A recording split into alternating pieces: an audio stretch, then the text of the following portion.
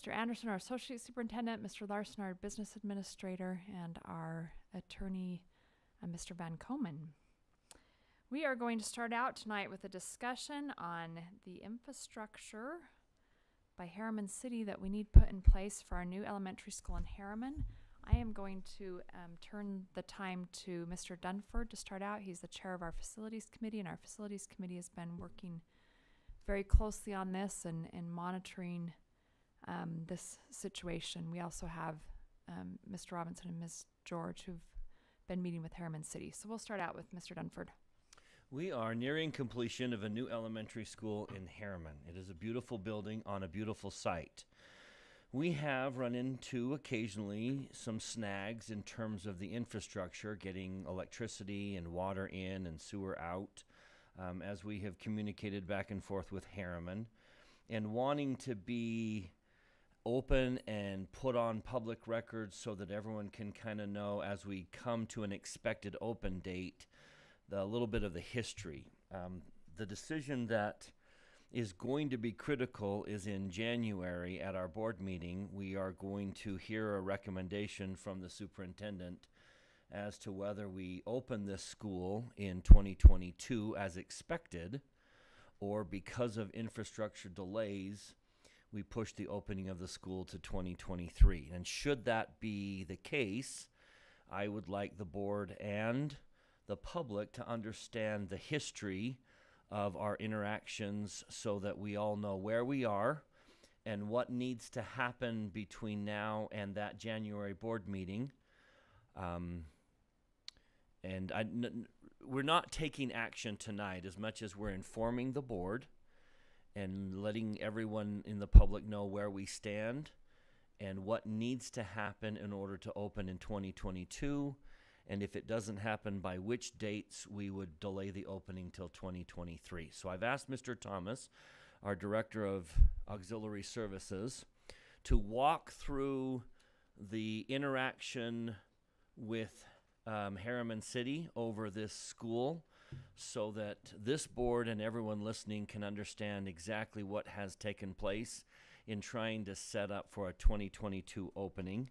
And then when he's done, we'd like to ask Mr. Robinson and Ms. George, who attended the meeting with Harriman City recently, to tell us where we currently stand. And then we'll ask the superintendent to tell us exactly, this is the course we're on, and this is what would happen to change the course that we're on. So we're going to start with Mr. Thomas. Thank you. I appreciate that.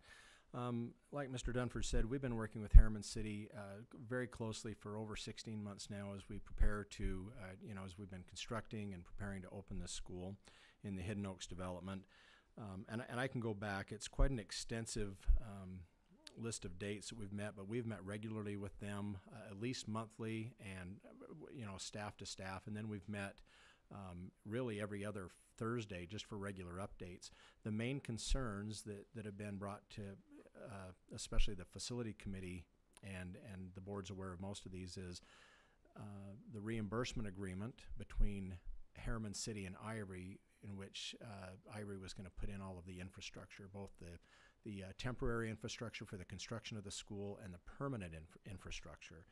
And so I believe the board's aware of all of those attempts to work through those issues.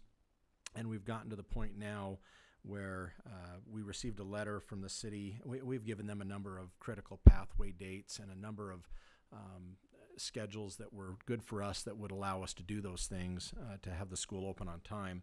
And we really haven't gotten there. So on the 1st of December, we received a revised schedule from Blake Thomas with Harriman City that kind of outlined where they believed, working with Ivory, where they believed that we could have those utilities in. And a lot of those, the majority of those, were end of May, beginning of June. That was of great concern because, as you know, we actually have the principal and some limited staff in the building around the 1st of June. So we quickly got back to them. I know Mr. Rostrom worked with the city and worked with Hughes.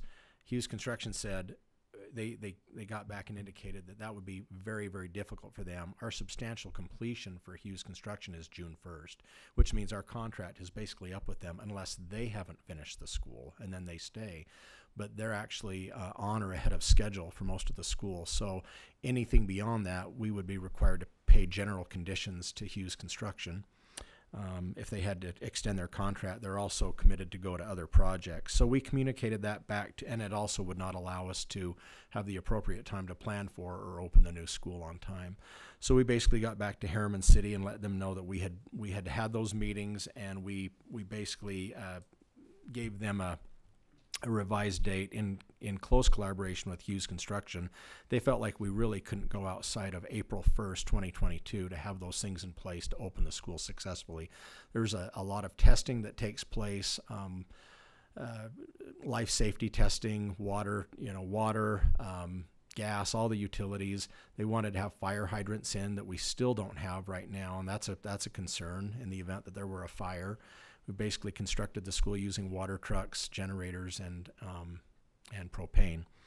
So we got back to them. It was suggested that we have a meeting as soon as possible and kind of get all the players together. So we did that on December 7th.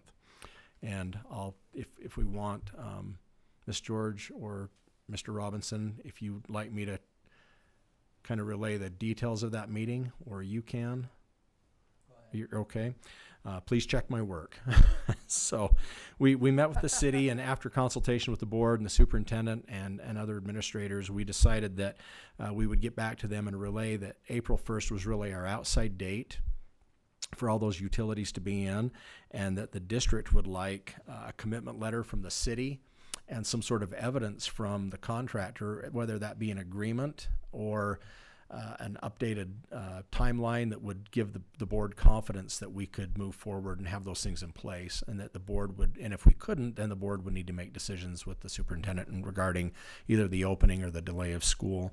So the meeting itself was not much more than that. I think we made a good point. Councilwoman Orn was there, and she basically said, and here was the other condition, was that the board needed to know, we needed to have a commitment no later than January 13th, which is the day after their first council meeting in January. And Councilwoman Orm indicated that she really didn't feel like the council needed to be part of that, since they've already made the budget adjustments necessary to pay for those utilities, so to move forward. But that's kind of how we left the meeting. Ms. George or Mr. Robinson, anything more than that? I would just add that, sorry. You would think I would know that after listening on a phone. I would just add that it seemed like things would go a lot faster than the January 12th or 13th date. So in the meeting, they made arrangements to send, the big holdup right now has been a reimbursement agreement between the city and Ivory. They said that would be sent out by the end of the day that day, and that they would meet with Ivory and iron things out by this week. So while we gave them that date in January, I'm hopeful that we will have news sooner. Yeah. So if I'm understanding from what you've said, Mr. Thomas and Ms. George, we could go ahead and pursue this because they don't need to meet as a council in order to get it going. Is that correct? So I think the message that we sent there was the board would like to know an answer. They'd like to have either the commitment or not a commitment by that date in a letter and some evidence by January 13th, so that the board can make decisions with the administration regarding how we move forward. And we have not received that letter. Is that correct? That is correct. So I pushed, I talked to Blake Thomas today. I said, can you give me any updates before I go back to the board? And he said today, this was as of 2 o'clock, he said, Harriman indicated that Ivory is in possession of the reimbursement agreement now and is waiting for an updated revised timeline from Ivory. They indicated that they don't believe or see any issues with hitting the April 1st deadline with all utilities. Their main concern is a supply issue with the sewer manhole covers. They're having supply chain issues as well, and possibly winter and weather. I asked about a letter, and he said they would like to get authorization from the entire council before sending the commitment letter by January 13th. So that there was one councilwoman there, but they want to go to the whole council and say, can we send the commitment letter? And that we would have it one way or the other, and an updated schedule. So that's the latest as of 2:00. And then what about the reimbursement agreement? Would So the reimbursement agreement, a reimbursement agreement also be something we're looking for to ensure that the timeline's going to be met? yeah. So the reimbursement agreement is between Ivory and Harriman. We're not party to the reimbursement agreement. Ivory's just doing the work for Harriman, but we could certainly get a copy of that. He indicated that they do now have the reimbursement agreement, but in the meeting, it was Ben from Ivory indicated that once they receive the reimbursement agreement, they'll get it to their legal for review, and I'm sure there will be some back and forth there for a while. So there's a little more confidence now that we're moving in a good direction, but they still have that timeline to meet January 13th. And I'm So- happy to answer any questions. So, Superintendent, I'm going to summarize, and you chime in. Okay. The last official communication we have received from them puts the completion date beyond our target. So as of right now, the course we're on is to open in 2023. Unless we receive a commitment to complete by April 1st and evidence that they will do so. So correct me if I'm wrong, but the course we're on right now is to open in 2023, not 2022, unless those items come in and are received by the district sometime in January. The last course voted on by the board was that the school would open in 2022. So that is our current course. If we do not receive a letter by the date indicated in January, committing that the city can provide the needed infrastructure by April 1st, then I would make a recommendation to the board that we delay that opening to 2023. So currently the course remains 2022, but I would make a recommendation to delay that if we don't get the letter in January that we've asked for. Okay, that's the clarification. Why would we delay it a whole year? Well, that's what I was going to ask Mr. Robinson. It isn't unheard of to open a school mid-year. No, We've not done at it. all. We've done it. Not at all. Would you like me to address that now? Yes. Absolutely.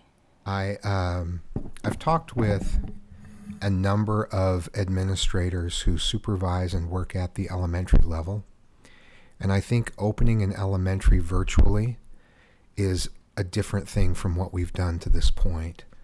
And the reason I would not recommend doing that is because of the difficulty that we already have, not difficulty, but the effort that's already required to build a community with a new school and connect students to their teacher.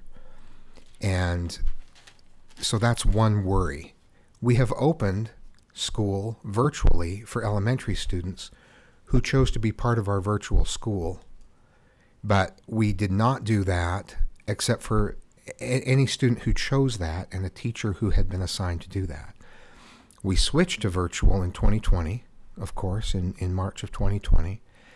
And then we started students virtually who had chosen that for the year. But starting a brand new school with new boundaries and doing all of that and starting that virtually is not something we've done before and not something I would recommend. I just don't think it's in the best interest of students to do that. So But I of never, the other- I never said anything about virtual. There's schools all over the state that open mid-year without a virtual component.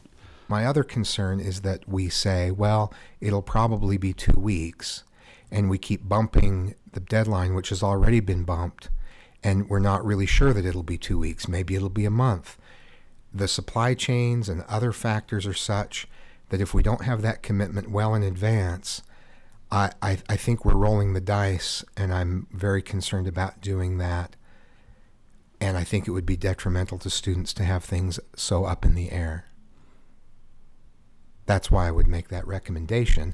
Now, based on what Mr. Thomas has told me, I'm optimistic that we won't need to explore that, and hopefully we can have that letter and assurance.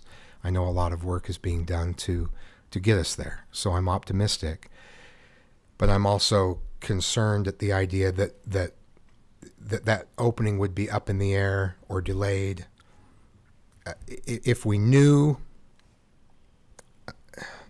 it's just a question of how long you can wait to get a solid date for opening. And I'm concerned that it's more detrimental to delay an opening and try to work around things than it is to simply wait and open on time for the following school year.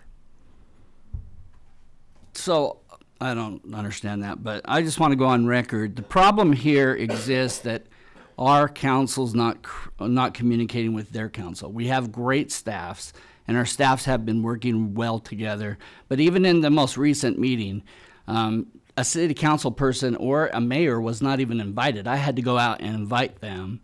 And what's happening is we have frustrations and problems, but their council and their mayor doesn't know about it.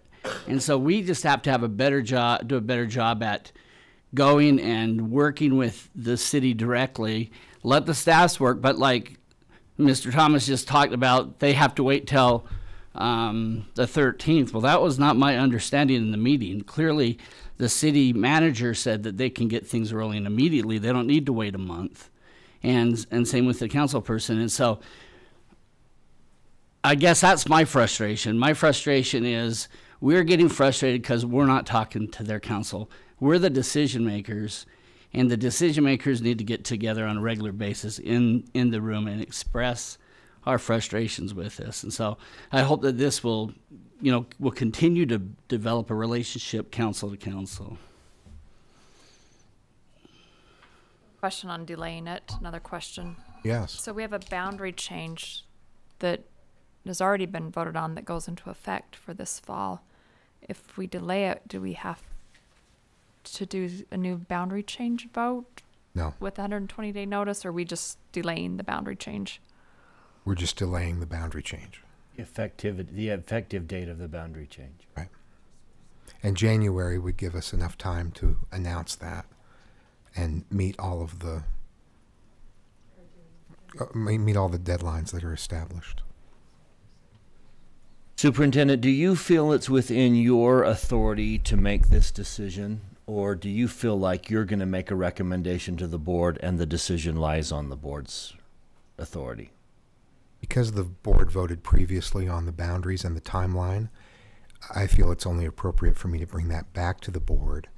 And although I'm telling you my recommendation now, of course, we can implement whatever the board asks us to put in place. But I'm just letting you know what my recommendation would be based on my conversations with administrators and others at the elementary level, and just my concern for students. Every time there's a transition, that's a difficulty, and doubling up on that transition and having the uncertainty on top of it, I just don't think is best for students. So you'll be seeking a board vote in January. So any board member that's concerned about delaying or not will have an opportunity to make a decision then. If we receive a letter that indicates the city is committed to the April 1st timeline, then I won't need to bring that forward. If we do not receive that letter, then I would bring it forward. But I would encourage any questions from board members in the meantime. I'm happy to discuss options and concerns and thoughts about that. But I just, it's students primarily, but it's also employees and teachers and everyone who's left kind of hanging in the balance if we don't have that information soon enough. The reason for the January date is because of all of the rollover that's required, and families need time to plan, and there's just a lot involved. So we need to make a final decision in January if we need to consider changes.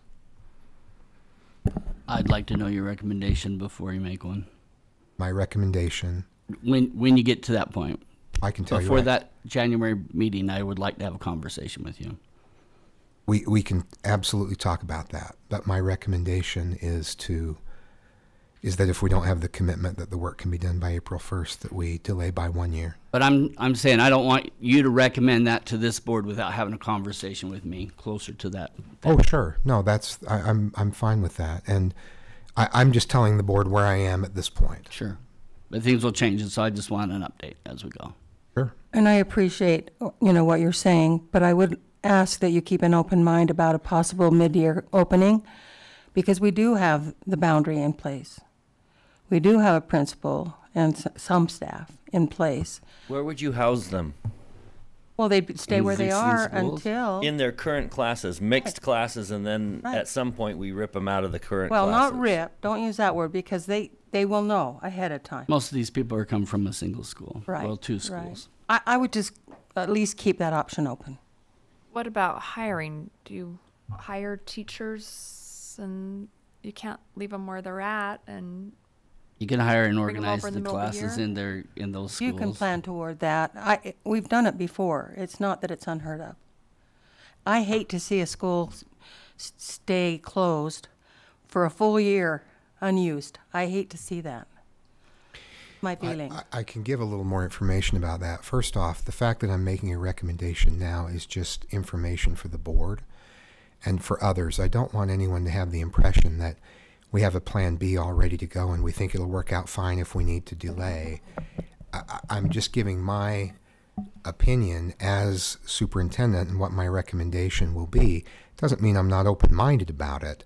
I feel strongly about it, but I'm certainly open-minded and willing to consider any input from the board or any additional information.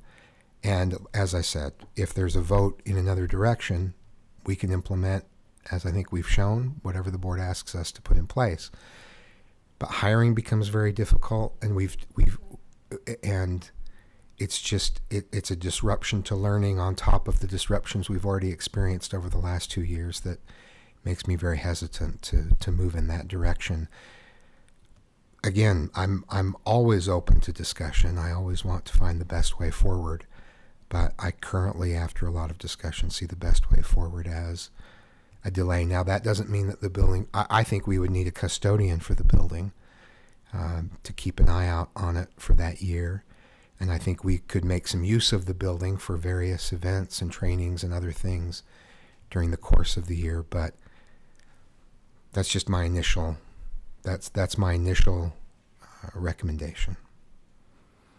Would like to just share that, I mean, I know that I've heard a lot of information about, students haven't had a quote unquote normal year for 3 years, and then to put that on another year seems very difficult and very unsettling for students, I think. And then not to only mention that if we place kids in or keep the kids in the schools that they're in, we have hired those teachers, and then in the mid-year we go to the new school and have the teachers there, and then we have teachers that have half full classrooms. I mean, I understand it could be a transition, and I do believe that our superintendent is mindful about all of those things. But when it comes down to it, we absolutely need to be more mindful about what is best for students. It happens all over the Gone state, through is all so I'm saying. much. It happens all over the state. That's what I'm saying. Is mid-year openings are not unheard of. They're not, but So there's neither has processes. the last 3 years for Processes students. set in line with those districts of how they've been able to accomplish it. So my question is, why are we not even exploring that? I mean, what if we're a week late, and then, oh, sorry, it's going to be a year, I mean, that's my concern. Which is a debate really for another day. It Because may as of be. right now, the course we're on is to completely avoid that discussion. I feel like Well- we're borrowing trouble the right course we're on is it'd be a couple months late. Yeah, and like I said, I'm optimistic that things will be in place and that we'll be able to open. So hopefully we don't have to go down that road at all. And I don't want to suggest that we haven't even explored the possibility. We've absolutely explored all of the options. Just because I have a recommendation, I don't mean that to suggest that we haven't looked at everything. The only reason I have a recommendation is because we have in fact explored some other options and just determined that the very best thing is either to open on time or to open the following year. And the other question is, it's just a timeline issue. There's the commitment to April 1st, which we think will allow everything to fall in line. That doesn't mean everything goes perfectly from there, but if everything is lined up to where a commitment can be made for April 1st, then we can open on time. It's not going to be a call at the last minute like, well, we just need another week, or that. If we have that decision in January, then we feel confident about moving everything forward. I feel like the thing that makes this situation unique to many others is that we're building from scratch. We have nothing. And so when Hughes is done with their contract and they leave, and if we don't have everything in place, we couldn't have signed off on the school yet. And so I just think those are apples and oranges. These are completely different scenarios than anything else that our district has done. But they can give us commitment to April 1st, and it may not happen because of supply problems. So we better be able to change on a dime anyways, because not everything is under control. At that meeting, it sounded like HADCO had placed orders 2 months ago. Everything's ordered. Everything seems like it is on schedule from that angle. And Mr. Robinson, that's an important point. We can always adjust to what ends up happening. It's just planning to have to adjust is not something that I'm comfortable with. Adjusting when we need to is something that we've done with a great deal of frequency over the last couple of years. It's just knowing where things are headed in January and making a decision based on that. Again, I think this is a breakdown between our school leadership and the city leadership. We need to have better communication. That's my opinion. And we appreciate you and Ms. George for having that communication and having those meetings. Thank you. Any other questions? Okay, thank you. This is helpful information. It's a good conversation, a needed conversation that we need to have. And we look forward to hearing a report in January of what has happened. Okay, next up on the agenda is a review of updates to Administrative Policy DA 165 apprenticeship program for our Facilities Services Department. We have Mr. Larson, Mr. Thomas, and Mr. Rostrom. Want to start, Mr. Larson? Yes, thank you.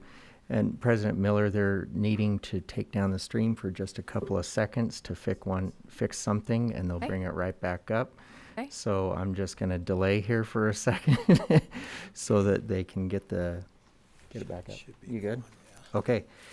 So this policy has been under some discussion for a while.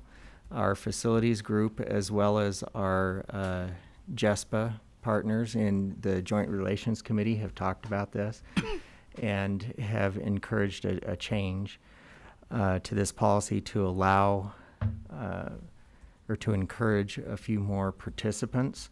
As you know, we have a bit of a challenge in hiring maintenance workers in certain areas, and so we're hoping to fire up the apprenticeship program a little bit with this change and see if we can encourage some people that have actually expressed interest in this to participate and then fill some positions for that. So that's the process we've been to. The change itself is pretty minor on the third page. Do you want me to go over that, Scott, or do you want to? I can. Or Please, yeah, go ahead. the change is to allow a current employee to come in and do the apprenticeship program, but their salary placement would be up to one of these positions, these lane positions. Therefore, if someone came in and said, hey, I would like to become an apprentice for whatever one of the facilities positions might be, it'd be categorized as a trade 1, 2, or 3, and then we know where they can be placed up to. If their current assignment is less than that lane, then they would stay at that lane where they're currently paid as they do the apprenticeship. But if their current assignment is above that lane, then they would go down to this maximum lane while they're doing the apprenticeship. And then when they're done with the apprenticeship, then they would come in at the full level of the regular position. So this would impact, people that are just wanting to try something different. Yeah. Maybe current employees that It could are be. interested in a different job. Mm-hmm. Could be a custodian who wants to learn to be a General trades. general trades, wants to learn to become a, what's another good example, Yeah, Dave? electrician, a plumber.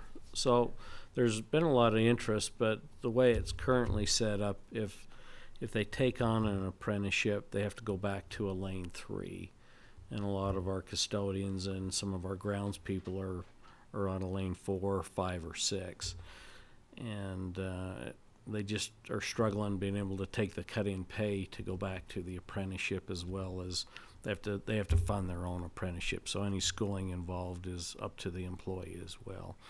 So there's been a lot of interest of, yeah, we'd like to get into these other trades, but we just struggle on taking the cut-in pay. So this would allow them to be able to come over at their current rate, kind of freeze them at that level until the apprenticeship program catches up to them.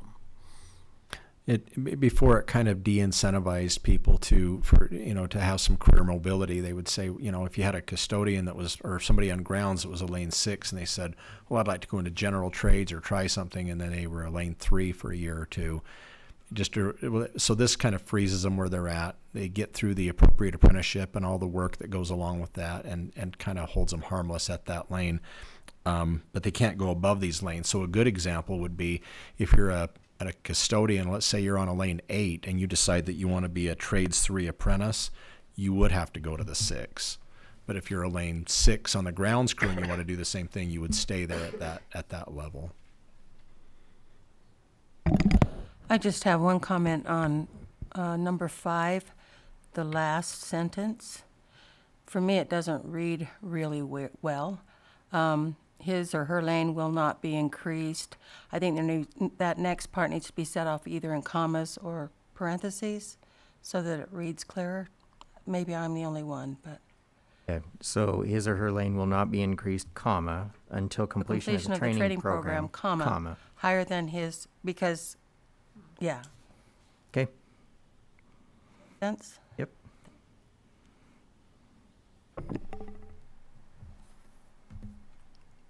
Any questions or concerns from board members? It makes a lot of sense. Seems Yeah, like it would be it a good change to make.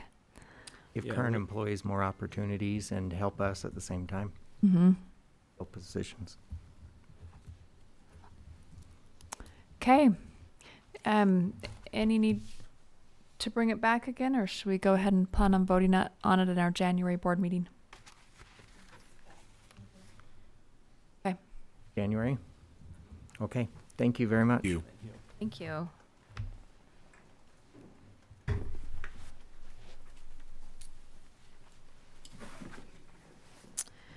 Okay, next is a review of updates to Administrative Policy DP 309 salary guidelines. Dr. Lemaster, welcome.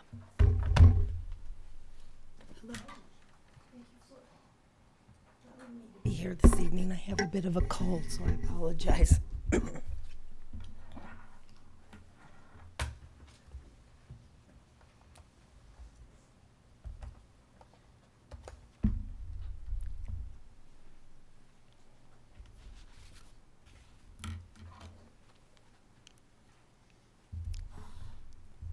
The proposed changes you see or that are brought forth this evening on DP 309 negotiated simply reflect the changes of the Utah Board of Education with regard to licensing, specifically the associate license.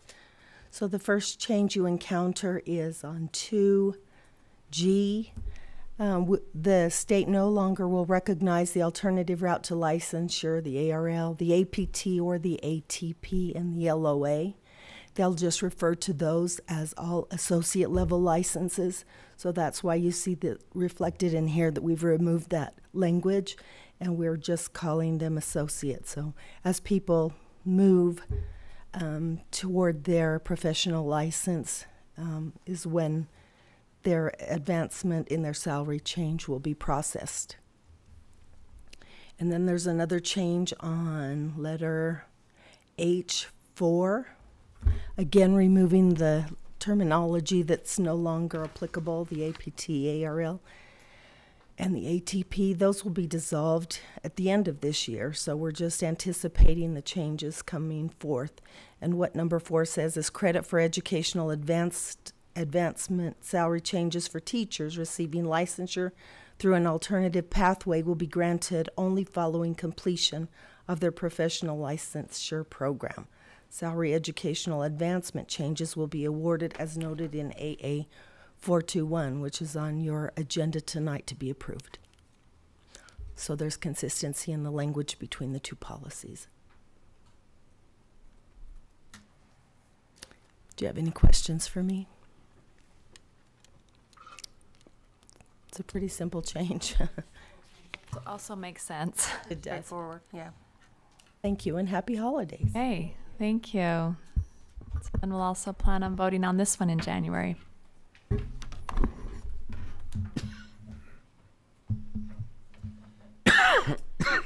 Okay, next up we have a housing report to consider boundary change for future growth affecting undeveloped areas within Ridgeview Elementary School boundaries.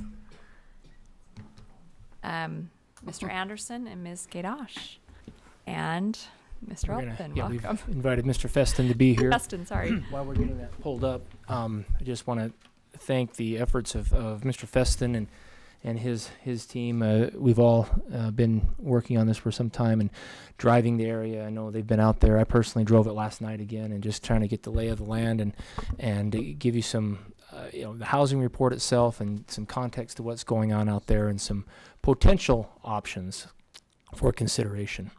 You're on split screen.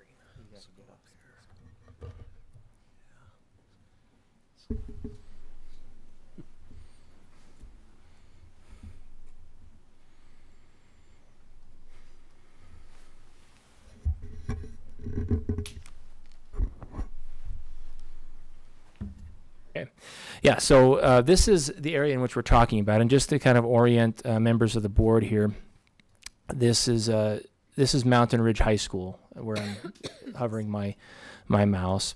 Next to it, right here, this white building here is Ridgeview Elementary School, and this is the area in which we're considering. And the board asked us to consider options that we have available, considering especially those areas that may be undeveloped at this point. And so at this point, we have up here in the north and east quadrant of this screen here, Hidden Pines. That's near South Hills Middle School. This was a development that opened. They split a large estate in that area. It originally had 39 units. There are only 3 that are still undeveloped. So that's mostly built out. The large area here, just to the north of Ridgeview Elementary, is called the Mountain Ridge Development. And we anticipate 106 single-family dwellings to go there, with an additional 177 townhouse units that we know of. At this point, those are the permits that are pulled at this point. Right, that is how many permits have been issued so far this year. As you can see, we have over 1,300 that are remaining there, so it's largely undeveloped. We have the Belvea undeveloped area here just south of the school, with 183 townhouse units with only 13 remaining. And then up here down to the south and to the west of the school is Juniper Crest. It's built out here. However, they're in this light shaded purple section here. There is an undeveloped area with a timeline to be determined and announced later on. So there is some undeveloped area there as well. I want to just go over the extreme growth that this area has experienced. On the left, you'll see a photo taken in August of 2020. And you'll notice here are the 2 schools, elementary to the right and high school to the middle. 1 month and 1 year later, just over a year later, we have extreme development going on. You can see the dots in the black there are actually built out and completed housing developments, with a lot more dirt being moved all around the school. Okay, and that's as of September of this year. So we're experiencing extreme growth here, and we've got a graph here that kind of illustrates that. The red dotted line at the bottom is the current use capacity of Ridgeview Elementary. Ridgeview currently has 6 portables, which gives it the use capacity of 1,100 students for a capacity.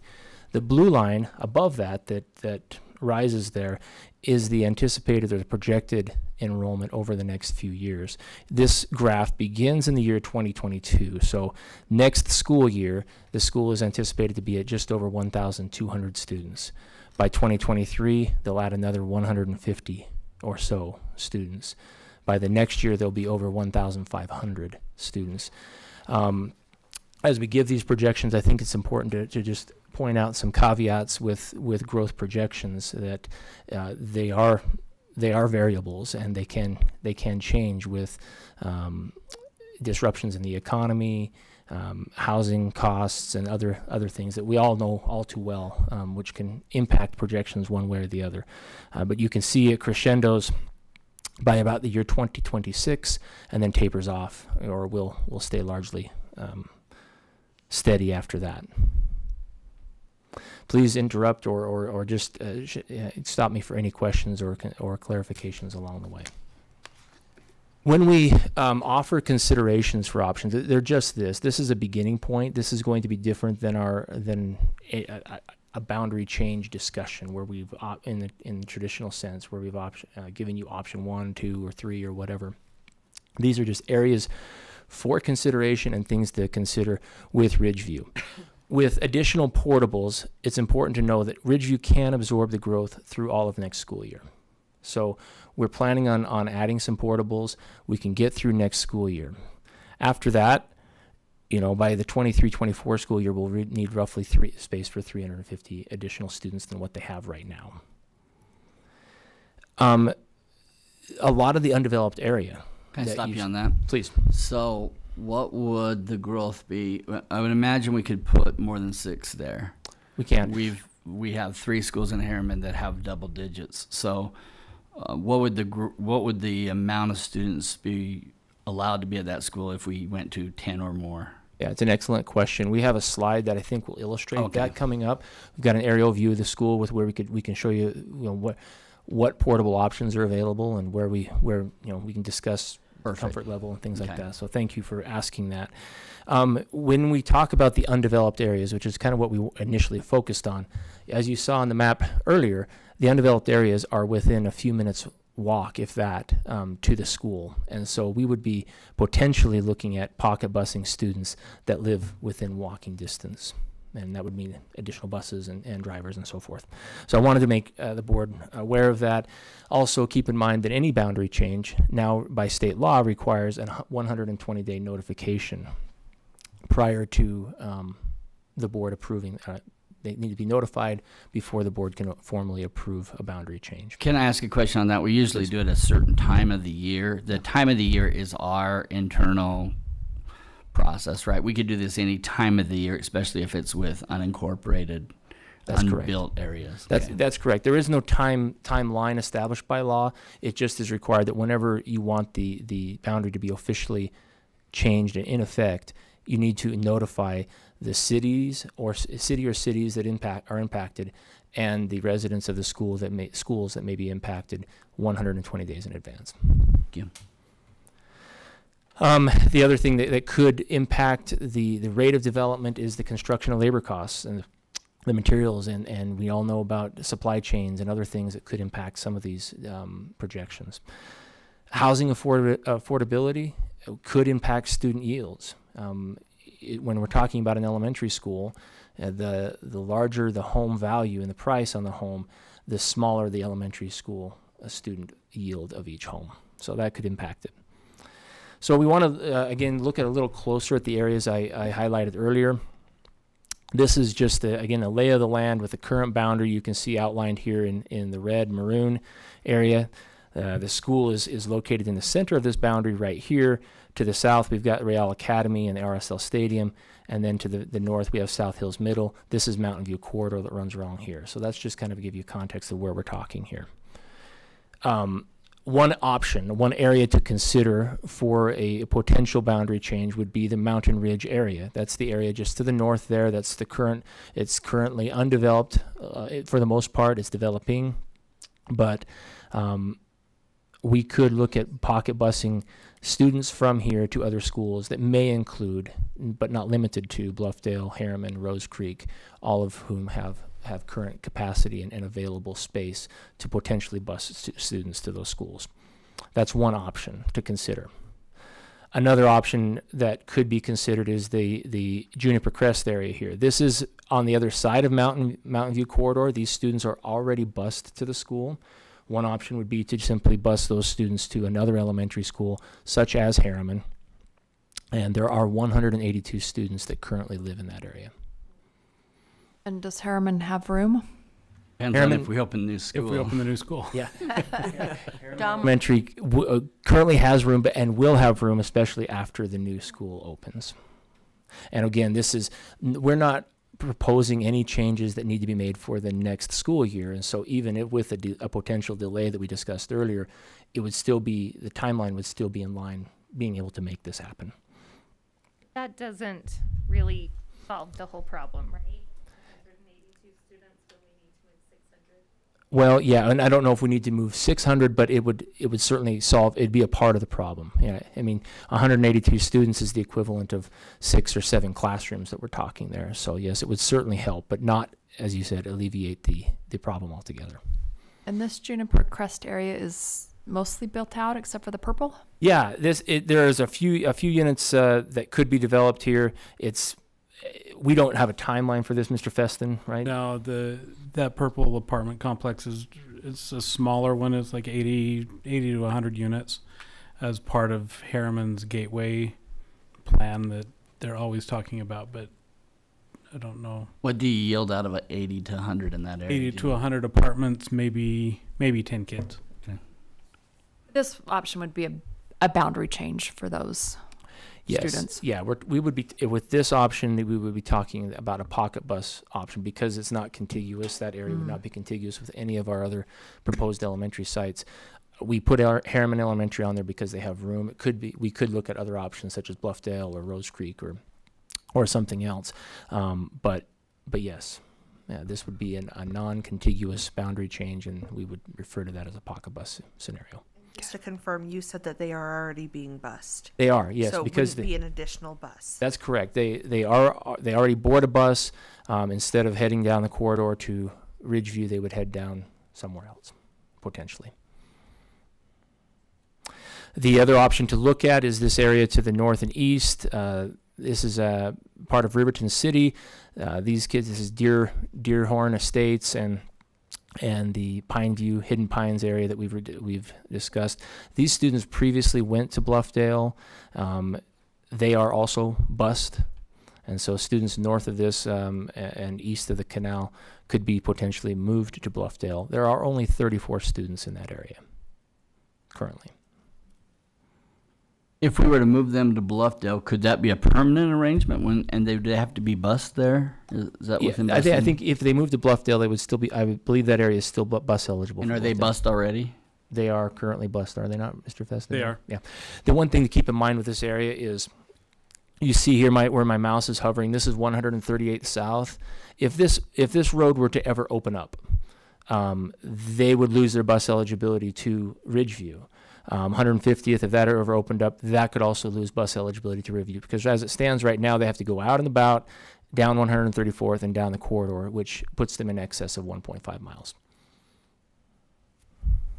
And that road's slated to open next year, is that correct? I don't have a timeline for that road to open up at 138 that I know of. Yeah, I'm not aware either. I know the western portion of the Riverton end of the development was at their planning commission last week.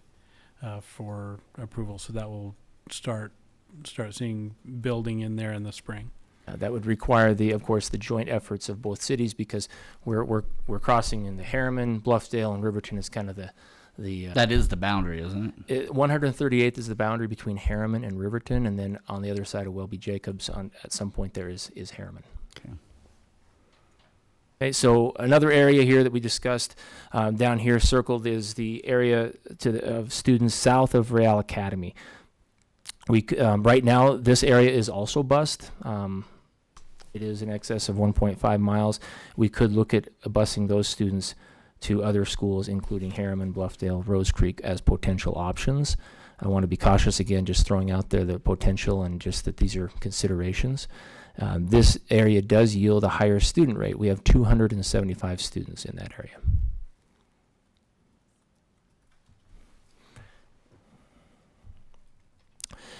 Mr. Robinson asked about portables earlier. Currently, we have 6 portables on site. This aerial view shows only 3. The ones that you see there in blue are to represent the portables that are currently there. We could look at adding well, for next year, we anticipate needing to add 4, maybe 5 portables to this area. The other thing to keep in mind with Ridgeview, and Ms. Gaydosh is here as the administrator of schools over this area, is that they do have, as she's talked with the principal, they do have some classrooms, that 2 of which are used as a preschool currently, another one of which is used as a STEM pull-out area. It's a classroom, but it's being used as a STEM pull-out. And so we could look at moving some programs and potentially using that STEM pull-out classroom as well, which would help mitigate and offset the need for additional portables as well. So talked a lot about the effects of portables and how many is too many. Are we comfortable with this, or is this an extreme response? We have it in 3 Harriman schools already, so. yeah, we have had that. If based on the conversations that we've had previously with the board and establish some comfort levels, this would be the oh, help me, Scott, I can't remember the Reasonable maximum. reasonable maximum is that we've established as 10 portables at a school. We are beyond reasonable maximum in some of our schools currently, so we certainly could go beyond that. As you see here from the aerial view, the blacktop would be chewed up from portables, and that's always an important consideration. 4 squares, you can see they're painted there around the world as well. As the states there, you can see the United States. Learning geography at recess is always a good idea. All right. I just want to review again and summarize the considerations that we talked about. Ridgeview can absorb growth for next school year. This would be potentially options that we'd exercise for the year of 23 to 24. Pocket busing students in the area that is mostly undeveloped would mean that you're literally busing students that are within a minute or 2 walk of the school boundaries, or the school property. We would need to give notification to the cities and the residents of the schools that are potentially impacted, and I want to just impress that labor, material costs, supply chains, and economies can all change the projections that we try really hard to get right. And that goes along with housing affordability, which can also impact student yields. Those are the options that we've just gone over, the summarize of those areas that we could consider. We're open to any questions and any discussions there that the board may have. Can I add area concern consideration? We don't know the next elementary school we're going to build. There's 2 possible sites that could offset this area that we own. And so that's something to take into consideration. We don't want to move someone only and have to move them back to the same school. But the most likely site is 5 years away? Depends on when we want to build it. The property around it, the development would be 5 years away. The Horsley property is probably 5 years away, but Okay. the Riverton property is not.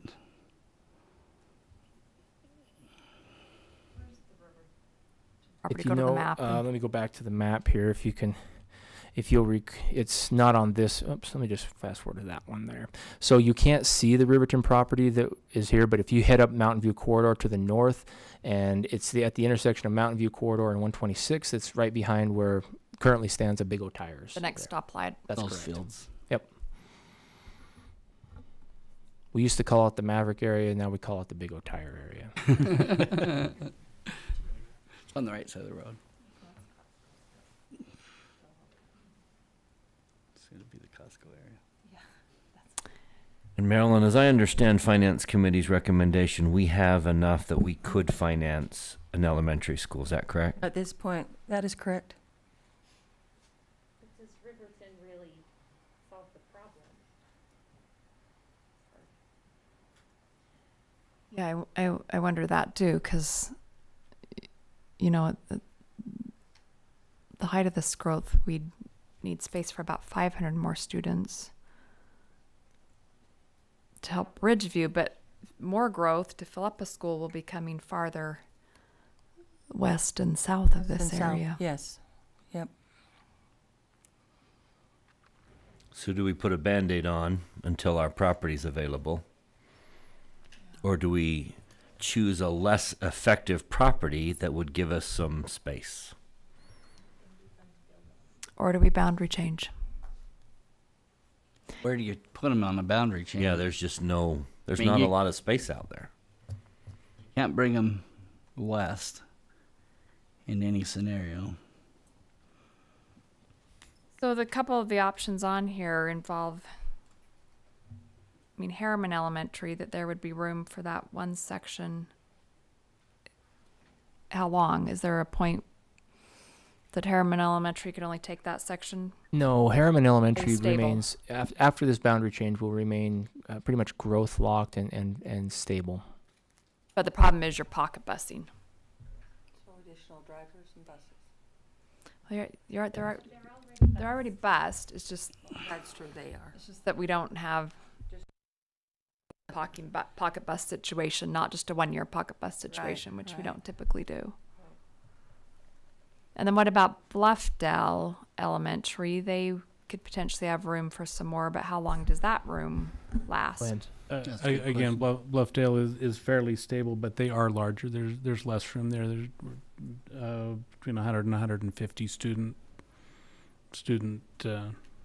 difference between their capacity and their enrollment.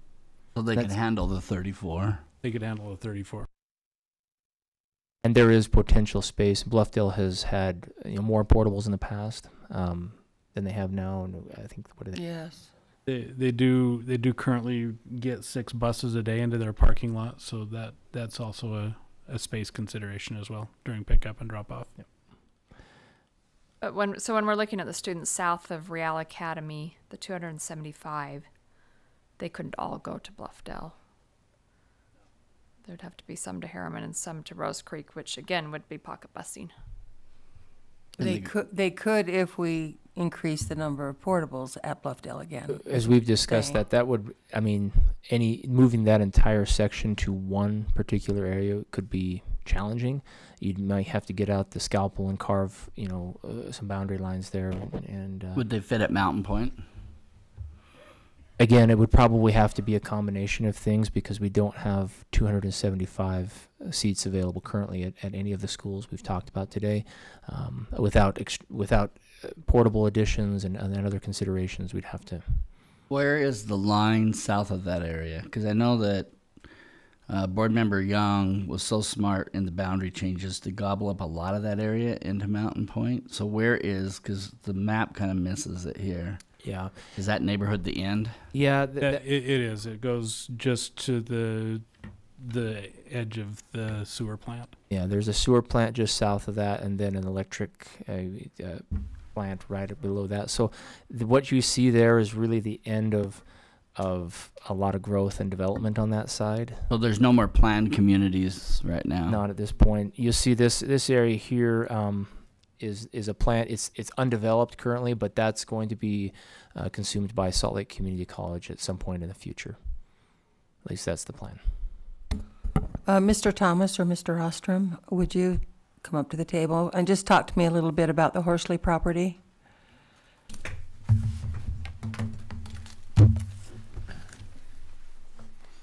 So we stay in close contact with James Horsley. He calls every couple of months just to give us an update. I'm grateful that President Miller was able to go for a ride with us up there today to see exactly where it was at and the condition. It'd be a spot that if I took any of you up there, you'd say, "What were we thinking?" But it's going to require some mass grading, and we were all aware of that in the agreement. And I think it was strategically placed so that when they do continue with that development that it's going to be on some capital roads, but we basically placed it in the middle of where really nobody can do anything with it until they find us the right spot, until they take care of us. But I do believe it's at least 5 years out. I think when we bought it, didn't we say 6 or 7? And I would imagine being very optimistic would be 4. There just isn't a lot of movement on it.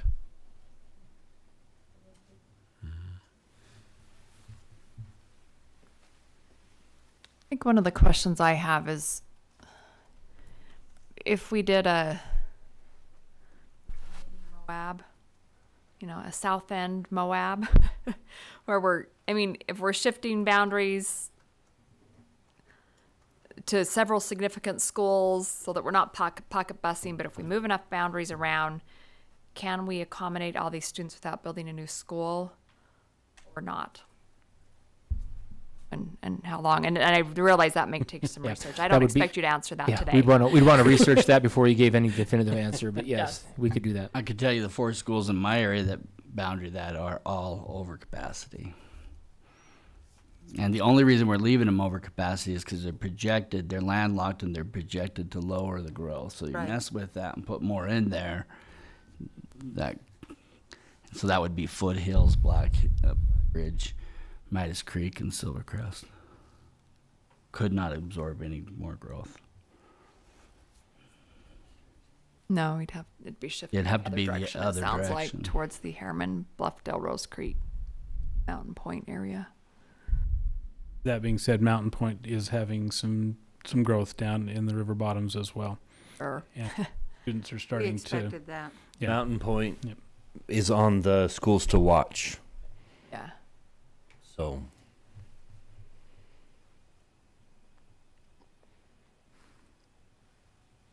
Which makes the Horsley property even more important to get moving. It seems to me a long-term solution, the Horsley property will go a long way to solve a lot of these problems, but getting to the Horsley property is going to be the challenge. What do we do from now until the time that school can open? Yeah.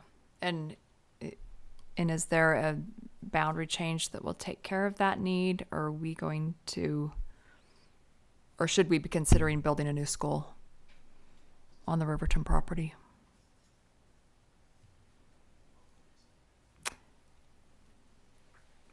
And Now, probably a need new more school data. would need to be decided relatively soon. If we're looking at a boundary change, this doesn't happen until next school year. Right. No decision would have to be made on a boundary change until next school year. But if we're going to decide to move forward with building a school, that decision would need to be made soon. Why couldn't a boundary change be done soon also? Because it seems to me like anything that doesn't have a home on it right now should be carved out immediately and pocket bust. So then you're moving in, you know you're going to be pocket bust. They haven't formed any relationships in the school. They're not attached to that. I would much rather move somebody who's building a new home and hasn't been in the school than to move people who are already in the school. The only area that really applies to is the Mountain Ridge development, correct? Correct. At the point, yeah. And then we're taking an area that wouldn't need a bus. Correct. And creating a bus. We don't have any buses or bus drivers.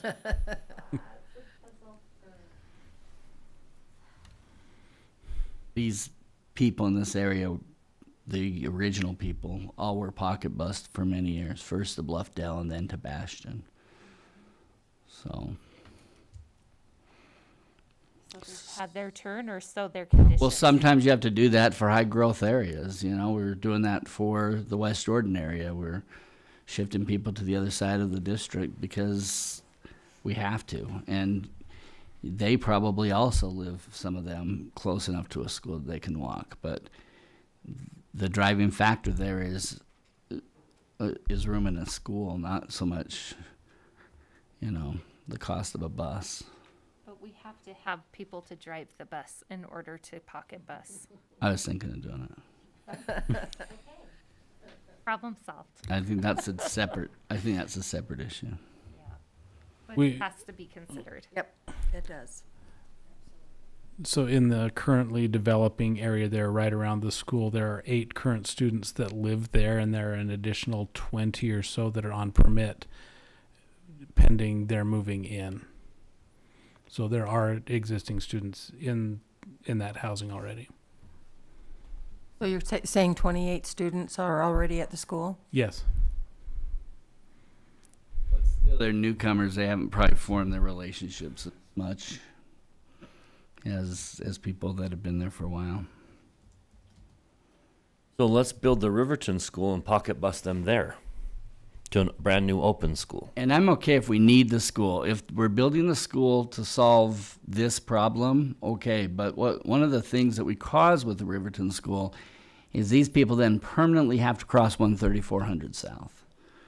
And there'll never be a way to do away with that. So I hope when we make the decision, we can look at some long-term issues and say, is 134th, could it be a hard boundary? If we could ever make that a hard boundary, that would be ideal. But I certainly wouldn't want to live on the wrong side of 134th and have my kid crossing that street every single day. That street's going to get worse rather than better, and it's already horrible.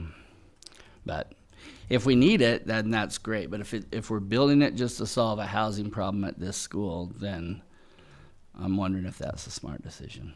But there is some overgrowth in the Midas Creek area and some of those others, so we kind of need to step back and look at it a little bit broader to make that decision to build that school. And I think we've seen what happens when we overbuild an area. I was just going to say that. Eventually ages out. And I'm just wondering if moving towards Riverton is that. That's what I was wondering, yeah.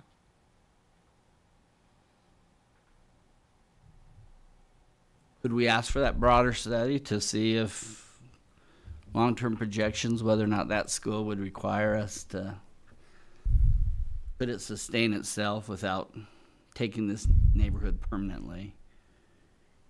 Because I kind of like the boundary of 134th for Ridgeview in the long run. Mm-hmm. But yeah, it definitely makes sense. And the students could walk. If we have to pocket bus some kids for 3 or 4 years to make 134th the boundary, I think it's worth it. You know, but if we need the other school without needing that area for a permanent, then I'm all for building that school now. Because we could temporarily move them over. I have no problems with that. It's the permanent, especially if they're within walking distance. I can tell you there are no other schools on the watch list, which tells me that if we opened up Riverton, we would have to just have a whole domino effect. We would have to have a whole Moab where everyone's boundaries get shifted that direction.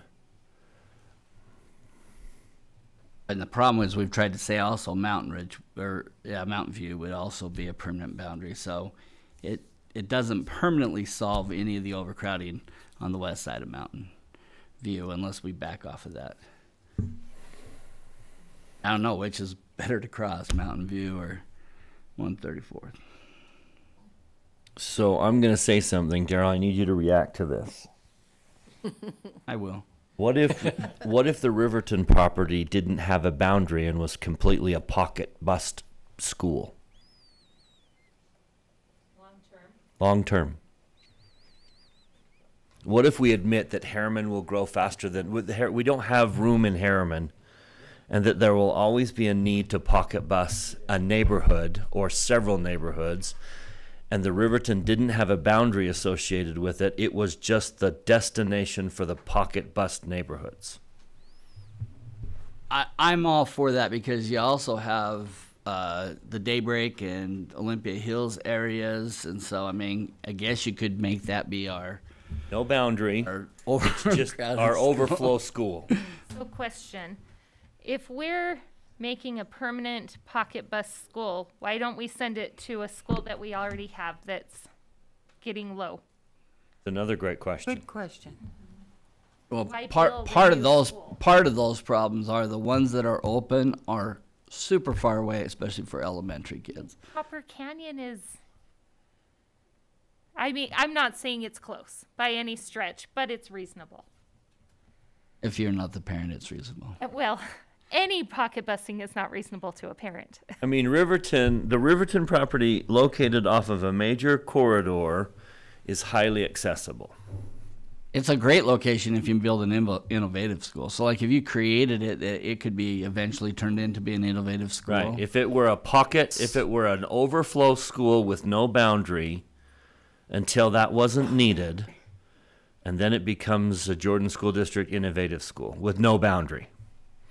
I mean, it's an ideal location for that kind of a, school. My hesitation with that is there's really no sense of community. If you have different spots being pocketed, you have no sense of community.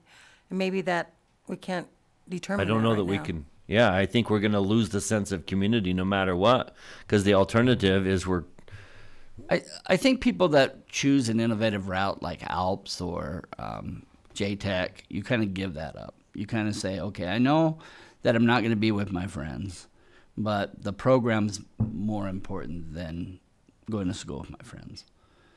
The question is, can we create something innovative enough to, first of all, pull people into, and then second of all, if we bring people, they would be happy to be there.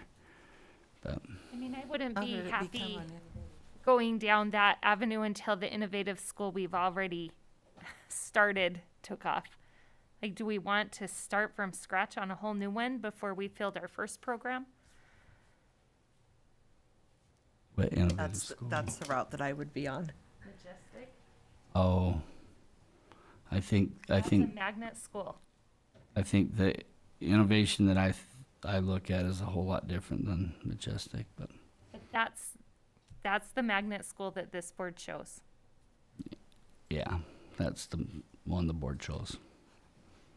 I think we have enough money to build an elementary school. We own a piece of property. We have a need.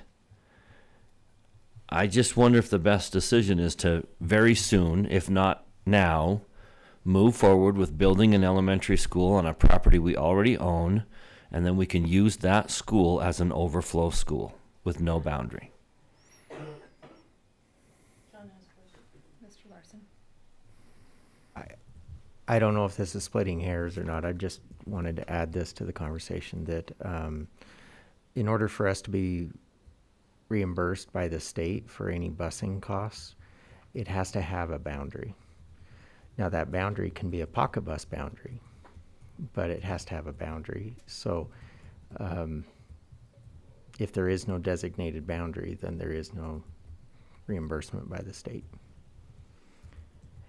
So you could do pockets and say, here's this is the boundary. Right. This is I just mean the school wouldn't have a neighborhood boundary. Yeah. You could have boundaries all over the district for it, but it wouldn't necessarily be a neighborhood boundary where it resides. So we would take all of Olympia Hills, All and of- Daybreak, All of our need, Phase all of our 5, current whatever it need is. where we can't fit in a school, and we pocket bus to our overflow school. Mr. Van Komen. Just a reminder, not that it matters, but that property will not have impact fees. We negotiated that into the agreement for the property if we build on it.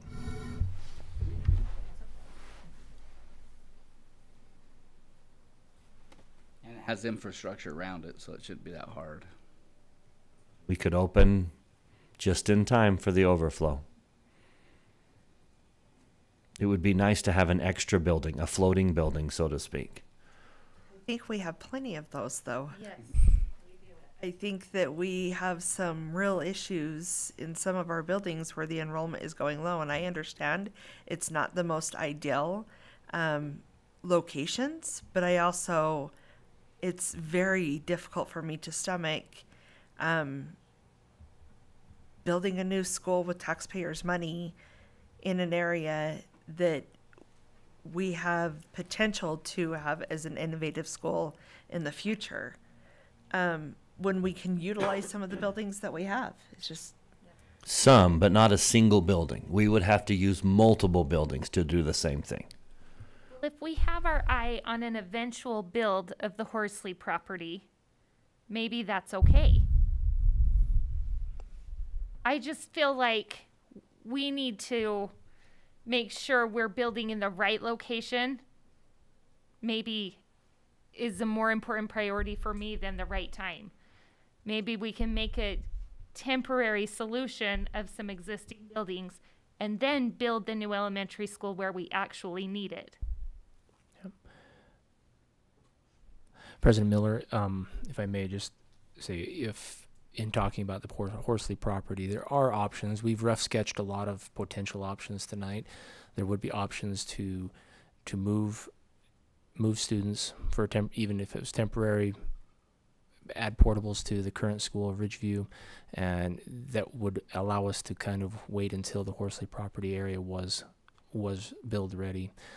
Again, they may not all be comfortable options. They may not all be popular, but there would be options that we could flesh out a little further, and that would allow us to wait until the Horsley property was completed as well. I just wanted to throw that out there. And when is the Olympia Hills development supposed to start? Because we do own property there also. The last communication I heard was probably 3 years out. They're still negotiating water rights, infrastructure construction. So before we start to see homes there, my guess is about 3 years. So it could be before the Horsley property, but not much before. Yeah, in fact, they could be pretty close in timelines. It's a lot more desirable to build on. And I'll just throw out there that the west side of West Jordan has growth coming much sooner than that. Antelope Canyon's going to be overfilled in a hurry. Okay, so it seems like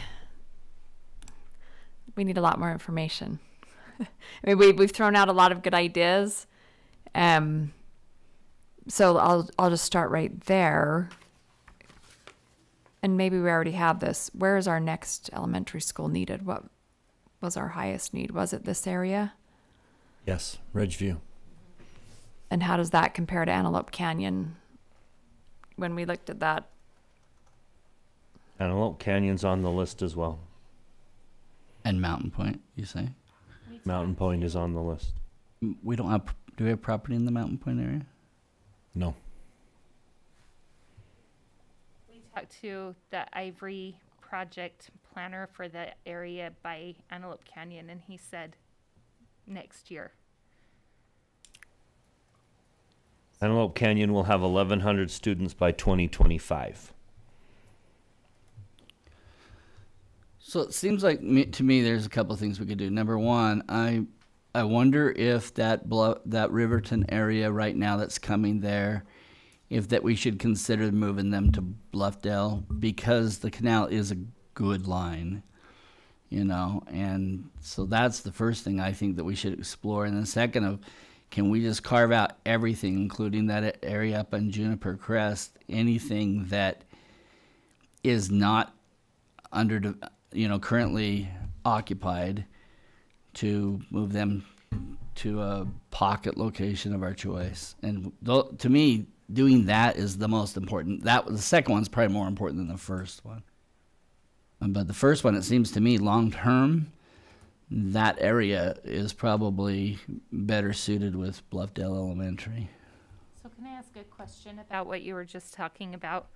So if you were just talking about the Juniper Crest area that is not developed, how many students are we 10. Maybe So 10. we If they're all take, like, apartments. 10 students to a. If we're just talking the students that have not moved there already, if we're talking about the students that live in that whole area, we're talking 182. And I'm more concerned about moving them, because if Horsley's next, then we're moving them back, which we may anyways, but I mean. You're interested in moving the undeveloped Mountain Ridge area and having them pocket bus to another school? Yes. As soon as possible. That's, to me, that's my highest priority, is to take unincorporated ones where people haven't been in the school and develop a relationship with other students and teachers, to move them into pocket busing. We're already doing that. We set precedents with that. The West Jordan area, I think that saves us something. It still will be a very overcrowded school. It still will need to be addressed, but it will buy us some time and with the least effect on ripping up relationships that already exist. And in the past, if the board has asked us to do that, the process we followed is just to meet with the school community council at all of the impacted schools and then bring back any feedback we receive to the board before a decision is made. Since you don't really have residents to survey. Yeah. So, President, I think there's one question we're all asking and need to be able to answer. Could a new school on the Horsley property solve Harriman's situation? If we had, I would imagine you ought to consider not just, the busy roads, but if we put a new school at if we had a Horsley property school right now, would all of this growth fit into those schools? And if the answer to that is no, then Riverton becomes a necessity. If the answer to that is yes, then we're building Riverton simply to solve a current problem. And I think we have to answer that question first. If there were a school on the Horsley property right now, would all of this challenging growth in Harriman be solved? Long term. Long term. You're saying if we're going to need this, if we're going to need the Riverton anyway, then why not build it now and utilize it until then? A lot of empty space along down to Porter Rockwell. So we need a study of the growth in the Harriman area and what elementary schools we need to accommodate them, not counting Olympia, right? So I would ask for two things. Just add up the numbers. Total projected numbers citywide, total school capacity. That's the first number. Does it fit? And then the second consideration is, okay, can we reasonably carve the boundaries so that 134th remains a hard boundary? Can we reasonably carve the boundaries? So would it ideally fit? If there were no streets and roads, could we just fit the number of students in the number of seats that we have? If the answer to that is no, then I don't know that we really need to go further. If the answer to that is yes, then let's say, okay, let's be realistic. Can we work within the boundaries that the limitations that we have? Could we reasonably make boundaries so that with a Horsley property they would fit in our seats?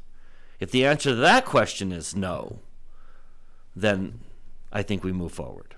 And keep it in understanding that we would like Mountain View to be a hard boundary. Mountain View, 134th. So temporarily bust them across, but eventually we would want that to be a hard boundary. Because I don't know if having kids cross Mountain View is any better than 134th. They're both bad decisions, but.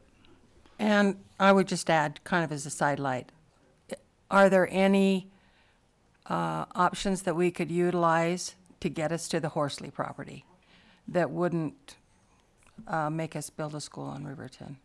That's just kind of a sidelight. What could we do? Additional portables? Could we? Yeah. There are other options besides just pocket busing, I think. To get us 5 for the next 5-6 years. Well, and we need to talk to Harriman with some very serious talks and say, what's your exact timeline? And I think that needs to be board to council. I'd be surprised if they know yet, but would you like to reach out to them? I already have a meeting in January, so. Great. Yeah, and they may not. And if that's their honest answer, like we have no idea, then that's good, because that's good information for us. And I'll be very open with them, like we don't want promises that can't be kept. We want to make sure that infrastructure. The hard thing is we're building schools without existing infrastructure, which is always difficult. The Riverton property already has infrastructure around it. It wouldn't be very hard to tie into it. But is it the right place? Is it the right place? That's a good question. I would love to have some of the questions answered about the west side of West Jordan. Well, I think we've got 2 pretty big developments that are being approved or starting to build. And so it's hard for me to say, yeah, let's build this building brand new that's arbitrary boundaries when we have pretty significant needs that are tangible.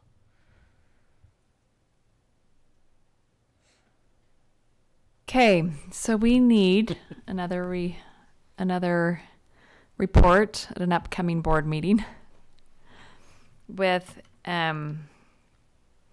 Dunford. Do you want to restate your points, or has someone got those down? I think it'd be helpful because there were several options and ideas thrown out there just to kind of clarify, so we can address everything that you want us to. I would like to know, number one, if we just, in an ideal world with no limitations on boundaries, can the projected growth in Harriman and the number of seats we have with a Horsley property match? Can I ask a clarifying question to that? So when you say in Harriman, there are many schools in Harriman that we kind of, when we moved boundaries and when we proposed boundary changes, we anticipated those changes lasting a while. Foothills is an example. After this next boundary change, Butterfield Canyon would be there. Black Ridge is an example. When you say Harriman, do you want us to re-look at those schools that we've kind of anticipated not having to touch for a while, or do you want us to kind of focus on the area that we've discussed tonight? My first request would be simply a calculation of nothing new. Just here's the projected growth at its highest point. Here's the number of seats in those schools with a Horsley property. Is the number of seats greater than the number of students? I would rather not disturb those schools because although they're over capacity, they're all decreasing, and I would like long-term boundaries on those schools. I think that could probably take a half an hour. But when you say Harriman, do you also want Riverton? Because part of this is in Riverton. Yeah, And I part of would it's in just simply Bluffdale. say all the high growth areas. Okay. I just want to know, with a Horsley, a theoretical Horsley property, do they fit? Because if the answer to that question is no, we're still going to need another school, then it changes every other discussion we're going to have. Okay. If the answer is yes, a Horsley property would solve all of our problems. Unless the growth is south of Horsley. Yeah. I'm just saying theoretically, just theoretically. think I'm there's a not thinking possibility boundary we at need all. to- I just want to know, would a Horsley property solve our problems? If the answer is yes, it would, then we move on. If the answer is no, that to me is a totally different ballgame. The second question I would ask is, no, these schools are off limits. We're not even going to consider changes at these schools because we finally, after all this time, have set them on a course where they're great. These are the schools that would be open for realignment. So my first question is an ideal. My second question is a realistic.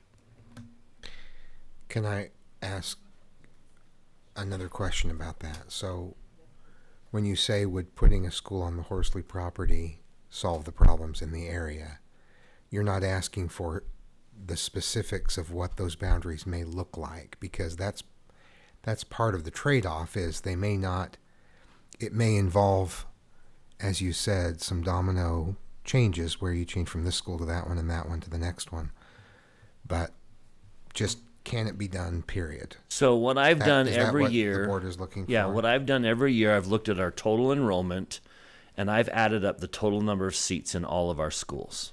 And to me, that's a pretty good indication as to big picture, ideal situation, that's where we're at.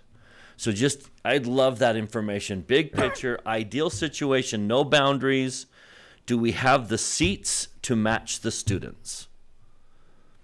Okay, the answer is yes, or the answer is no. The second question for me would be, okay, could we put a Horsley school in here, and then leaving these schools alone, could we change enough boundaries that we could fit the students?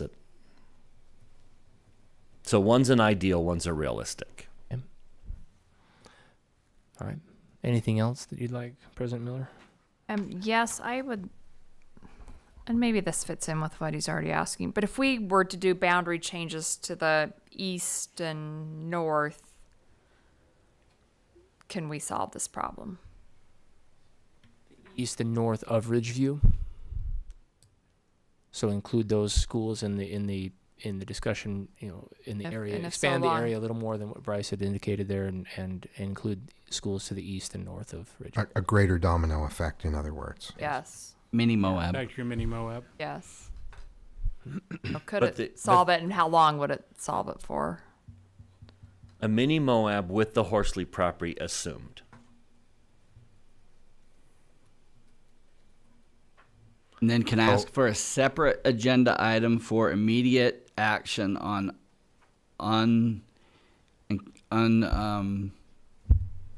occupied homes and to be a pocket bus For the Mountain Ridge area. for that mountain Ridgeview area, Mountain Ridge or whatever area. The Harriman Riverton development, the 300.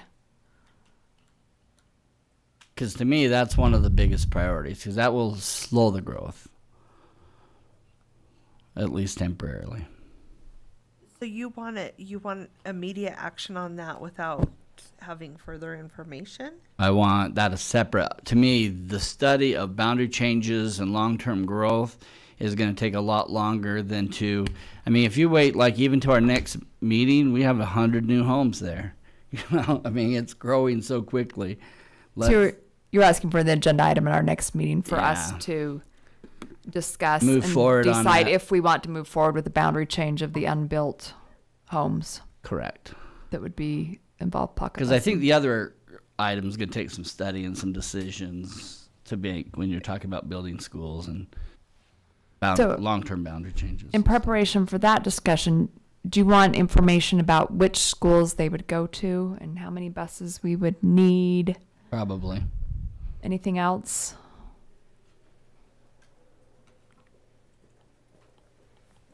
Can I kind of summarize that again? I may reserving the right to re-summarize later. We'll change it later, so you'll have to. Okay. So far, a separate item that explains what pocket busing would look like as an immediate solution for the coming fall. That would not Undeveloped. for undeveloped areas. That would include, I would think, where certain areas would be bused to, and what the timeline would be for talking with school community councils and returning to the board to get a final decision. Correct. So is this just a shot across the bow? If you develop here, you're going to go to that school. Just be warned. Well, most of those homes are already price sold, so I don't know if we're pre-warning them or not. But to me, it's, again, it comes to, do we want to rip students out of where they've already built a relationship with students in the school versus people moving into a new area, haven't built those relationships yet? Should they build them at another location first? To me, it's a lot easier to move into an area, and have to be on a bus and go to a different area for a while. This whole area did this for a while. They can build a relationship with people moving in around them, but it's a lot harder to take existing people who have been in a school out of their school, especially if there's any anticipation that they're coming back. What we're doing in West Jordan. Mm-hmm. Can you also bring data on that, 306 students, how many of those have already been sold? And how many's left still to be developed? And I'd like to know how that impacts our transportation department. That's a good. Yeah, that would, like we said earlier, we have over 1,300 units that remain to be, we have about 250 units that have been given permits and purchased, with over 1,300 pending. Just to restate, not going against the idea, but the issue is that we would be busing students who otherwise wouldn't need to be bused. So we're increasing the need for busing where we are already not able to meet needs and are doing double runs in a number of areas. So Correct, but we potentially are saving ourselves from building a school that doesn't need to be built. So there is a Right. concern with the busing for sure. Sure, it's just a supply chain, Yep. different version of supply chain issues, I suppose.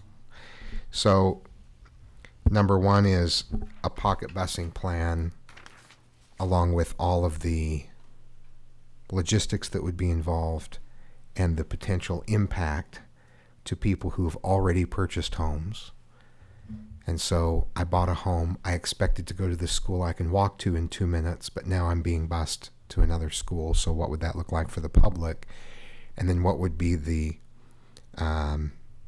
real impact? And I'm concerned that pocket busing doesn't bring the benefits that we think it might. I don't think it's as big an impact as it needs to be, but explain that to us. Yeah, I'll start by saying just the idea of you're literally taking kids that live potentially touching this school's property and not having them go there. And when we start talking about 1,300 units yet to be developed, that is a lot of buses, it's a lot of routes, it's a lot of drivers, it's a lot of logistics to move them something away from them. I mean, so pocket busing is difficult anytime. I just think it's a key consideration, especially when you're literally getting on a bus and potentially passing the school that you live next to. But we have that all over our district. Like I have people that live across the street from Black Ridge Elementary that go to Harriman Elementary, and we're moving some people. In fact, Harriman built a road for us so that students could get to Butterfield Canyon, and yet we're moving them to the new school. So we always want someone to go to the school nearest to them, somewhere they can walk and all of that. Unfortunately, there's other issues like, does the school fit you? And we're kind of in a unique situation too, because we built up on a mountain, and some of those schools are the highest we can go and have a flat piece of property. And so we can continue this debate on our agenda item and So when we'll- we have time to sure. ponder that. I did have one more. I still would like updated numbers considering the 2 new developments in West Jordan, if that would be possible. Yes. I'm Yes, interested if in you that. can also let's review the projections of West Jordan to see when a new elementary school is going to be needed there. I am meeting with West Jordan city planners tomorrow, so I will bring that up. Woods Ranch But, will be look- approved at their next city council meeting. So I don't know if Yeah, that's Thursday night, so. Is that on west of U-111? Yeah, so Falcon Ridge. I've had And a actually lot that- of their community reaching out to me with concerns.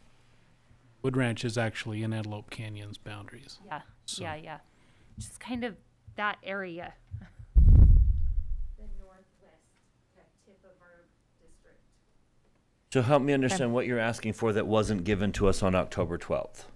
A review of it. A review of it, but apparently this is hastening, and I want to see what impact it might have. That's all. We can do that. Yep. Okay, can I go through that Yep. list? That'd be great.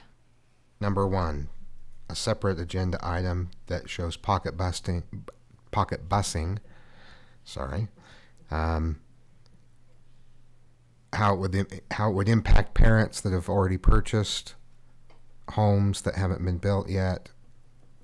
All of the impacts, how many more buses we would need, Where we'd send them to. all the implications, where we'd send them to.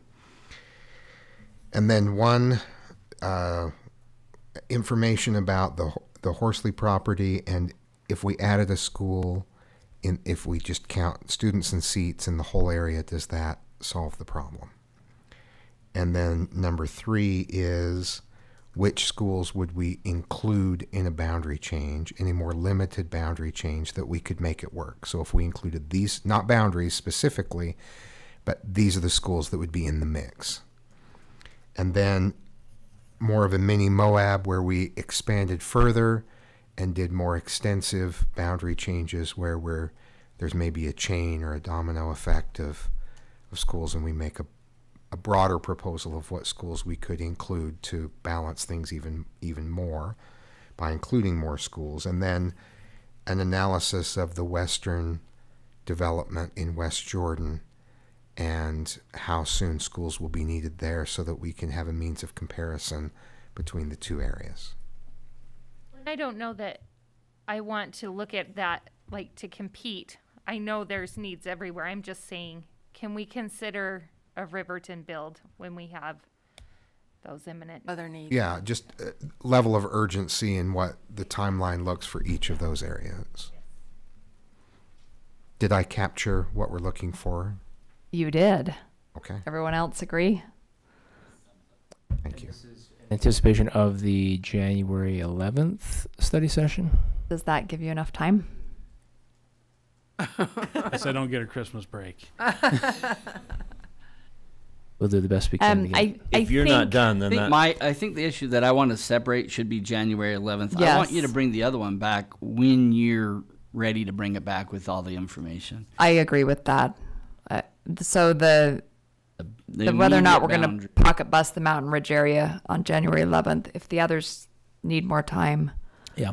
If take more time. to build on what that would mean is, I mean, we would have to have the discussion at that point. If you're talking about a pocket bus boundary change, then the clock could start ticking once we notify the cities and the residents of that area on a boundary change. That would be the bare minimum to take effect and be approved by April. Yeah. At that point. And for those listening, pocket busing refers to when you're bused through another school's boundary. So it's not contiguous. You're an island that's separated by other school boundaries so that you drive through a different school's boundary to get to your school. Okay, does everyone have the information that they need? Thank you. Thank you.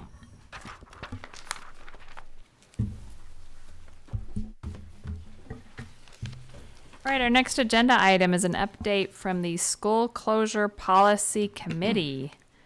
This committee is made up of Ms. George, Ms. Atwood, and myself, and we have met several times and had a lot of lengthy discussions on how to put together a policy and which direction we should go with that. Sorry, it's also Ms. Robinson is also part of that committee. So before we go any farther, we just wanted to bring what we've worked on so far to the board and get your feedback on it to see if we're even heading in the right direction, if there's other factors that we should be considering in this. So what we are working on is attached to board docs. And if you want to pull that up, I will we'll walk through it. We started out with kind of drafting a board directive statement, stating that we want every student to have access to high quality learning environment.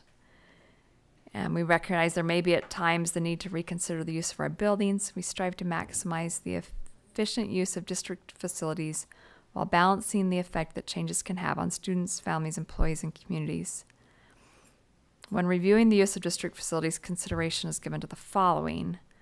And then we have our list there, which includes building condition, resulting in safety issues, need for investment in buildings with short-term remaining lifespan. Sometimes those conversations come up when we're discussing summer projects. Decreasing enrollment, supplementing general teacher FTE, special programming, transportation costs, potential for boundary changes to utilize existing buildings, and new opportunities are used for district needs. And then when changes are made, our priorities to ensure that students and staff are given the best opportunity to experience a smooth transition. So if the board decides to pursue closure, the following priorities should be considered. And we've had lots of debate about how to word these, so this is in a very pretty rough form right now. But the considerations are keeping students with as many familiar faces as possible, authorizing additional FTE temporarily, temporary transportation to ease transition, creating a sense of ownership for all students at the receiving school, such as renaming, new mascots, building improvements, additional programs, and then have a plan for the use of the closed school that provides a new opportunity or is utilized for district needs. And then we we were working on a timeline. We're not sure if this should be part of the policy or if this should just be a procedure. But it was really helpful to kind of put together a timeline to figure out how a school closure discussion would come about. And so we started it in October when we have our enrollment and capacity and projection data. We get all those reports in the fall. And then at that time, the board could determine whether to direct facilities committee and or staff to bring back more information and recommendations. In the kind of March through June is when those recommendations would need to be brought forward. Then the board could determine if they want to, act on that. And by July, August, you'd need to do your 120-day notice and get your feedback, have public hearings, and have a vote by December, January-ish, so that then everyone could be prepared for the following year. So that's our rough timeline. Jen, Nikki, do you have anything to add? No, just that I believe that our committee is very open to suggestions, and we're looking for any type of feedback. I feel that the conversations have been really good conversations, and we've worked really hard to come up with this, but we understand that there would be some changes. Yeah, very, very open to feedback. This is not been an easy task. I personally would like to see the timeline perhaps be part of this. Just so that we don't have to reinvent the wheel every time, Have it noted just like everything else that you've discussed. That's my opinion. I think it would be good. Okay, thank you. So you didn't come on a trigger point. You didn't talk about a trigger point or actually when a school closes, just things to consider. We've had extensive discussions about trigger points and whether to include them. And right, we don't currently have that. The only trigger would be on the timeline that after receiving our enrollment capacity and projection data, that's a trigger to say, hey, maybe we should be considering something. Well, and I think what we were hoping would happen is that as staff is putting together those reports for us, they're considering these areas that we've identified and pointing out trigger points, if you will, as they present. They know where our priorities are. They know where we want them to be mindful. And then that would be an opportunity for them. Because I think the problem with trigger points is it's too broad. We've got so many different situations that might be a reason to have this conversation. And so in this way, I think it allows for all of those scenarios.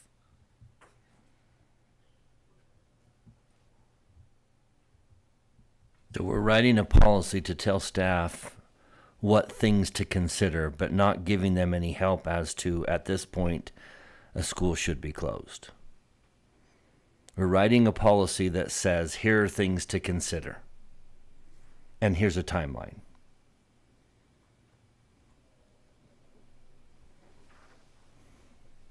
Yes, but expound. What would you like to see in it? Honestly, I worry that we're making a policy that's not going to be helpful. I don't know how this changes what we normally do. What new direction is anyone going to have because of this policy? Now, if we just feel like we need to have a policy, let's put one on the books and let's go, then I'm fine with that. But I'm asking myself, I'm not sure what the objective of this policy is. Is it that we haven't considered these things, and so we're telling ourselves and future boards, make sure you consider these things? Is that the reason for the policy, is before you close a school, make sure you consider these things? Then I would just be upfront and say that. Because it seems to me you've got things to consider, what to do, things to consider, make sure you do these things, and here's the timeline to do it in. But I keep asking myself, I don't know what this policy is going to really do. My opinion, what this policy does is make it so that nobody's caught off guard when a school is brought up for discussion. They already knew these are the factors that our board has agreed to consider. And so when those factors are brought up, you're not caught off guard. And I agree with that. I think that the communities need to have something tangible that they can look at to have a good understanding of exactly what is being considered. Communities, schools, it's just, I think if we have something tangible, if we have a policy, then they can know that all of these things were considered in making the decision. It's not playing favorites. It's not picking on someone. We have a plan in place. And I do believe that it also helps future boards to be able to say, to keep going back to that policy and saying, yes, as a reminder, these are the reasons. But wouldn't future boards just write their own policy? Like, this shouldn't come up very often. In a district like ours, like, we have one area. So we're spending all this time writing a policy for future boards that probably won't even need it and probably throw it out if we did. My question is, are we going to need it, and are we going to do it, and what's our plan? You know, because if we're writing this for a future board, I have no interest. If we're writing this for us, I have an interest. For us and future boards.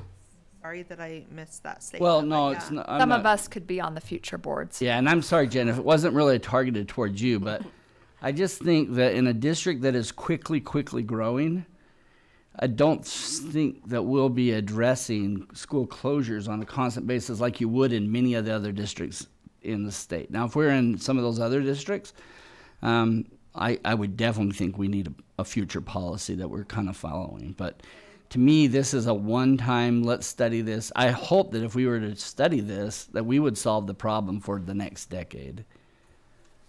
You know.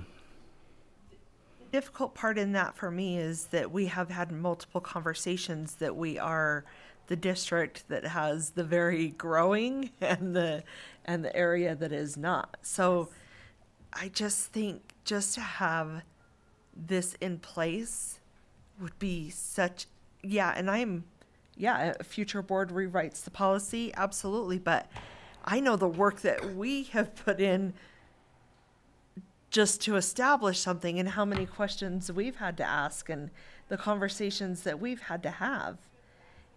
Something like this would have been very helpful in conversations in the past for me. No doubt. And if I'm understanding Mr. Dunford correctly, I hope I am, I think what he's asking is maybe a step further, and maybe the trigger point at which the enrollment dips below this number. Is the building older than this number? You know, so that we have some specifics that we're working with. Is that correct? That is correct. So I'll just throw out,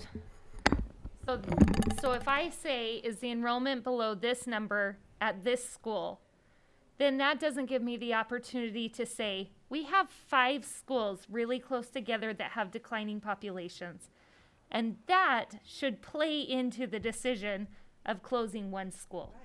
And so that's what I meant by saying, if we define it too tightly, then we limit our ability to be nimble with different scenarios. We don't have to close it. You're not saying you have to close a school at this trigger point. You're saying this is the trigger point where the conversations are had. The decision is up to the board. So let's take the example of an area that has several schools that have declining numbers. How would you define that? How would you say, okay, if there's one school that has a 5-year projection that's declining below this number, that's one scenario. Okay, but what if all of these schools are declining? They're not as high as if it was a one school, but it's an area issue. I just think how do you write specifics for every scenario? So you're asking, I think you're asking two conversations. When does a school go on a list for consideration, and what discussions do you have once it hits the list? And it seems to me you're writing a single policy for both of those. And I'm saying, I'm not going to, this is what's going to guide the discussion once a school's on the list. But this is the policy that's going to put the school on the list. And I think that is, If it's worth writing a policy that says, here are things to consider, great, then add that policy. But this policy isn't necessarily going to make significant changes for me. have any specific ideas that you would suggest? We do. I mean, this is sort of the trigger list, this first bullet point. It's just not specific. Right. Because it says decrease enrollment over time, building capacity and enrollment of nearby schools. There comes a point where this school is financially ineffective, or this school is academically ineffective because we can't offer the classes, that it's not fair to the students because we can't offer these classes, or the cost is ineffective because we're paying this much to educate. There comes a point where there are some natural trigger points. They're not. All of those have been identified, just not specified. And that's what I'm saying, is if all you're doing is saying, here's a policy of things to consider, then I'm fine. You've written a great policy. But I don't know what we're going to do with that other than, well, we considered those things. We did. We considered those things.